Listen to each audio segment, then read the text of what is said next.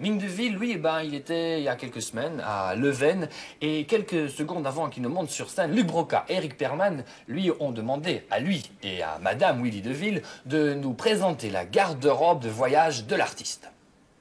Forgive my wife, she's inexperienced at this. No, that's really well. This here is my old Capretta leather jacket. Yeah. The first record that I did called Capretta, that's because of the type of leather. I wear this even though the sleeves are, you know, have openings. Where'd you buy it? Where did I buy this? I bought this in New York, and it's just very old. You can't buy these anymore. Actually, see the collar's kind of messed up. This suit here is the pants. The pants are very high, you know, high pants. There's a cummerbund. I don't know how you say that in your language. You call it a cummerbund in America. Yeah, the pants are very high and it buttons very low. The jacket buttons here, the pants come to here.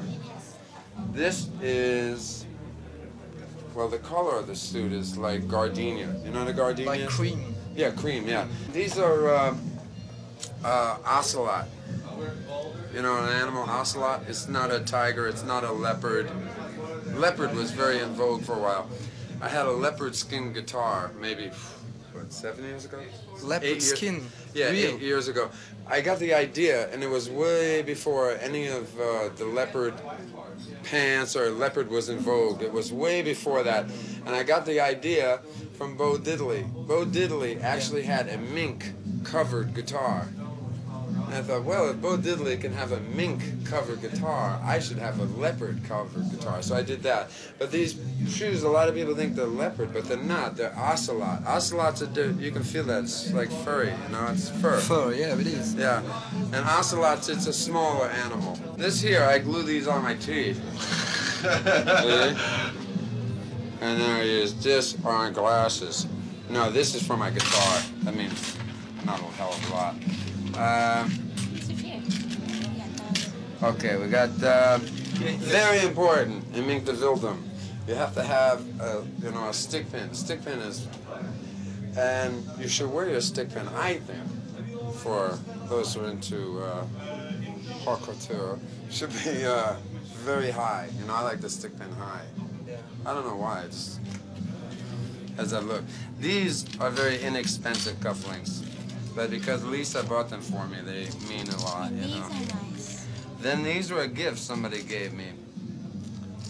They're silver and green baguettes. They are not real emeralds. If they are, they were fools if they gave them to me.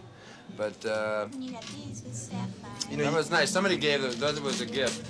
One night I had a real nice, the biggest cufflinks I had. She got very mad at me because I took them and I threw them out at the audience. You know. in a year or two, you need a special truck to carry all this, no? Wouldn't you? Just jewelry? Yeah, either for me or for her first. Yeah.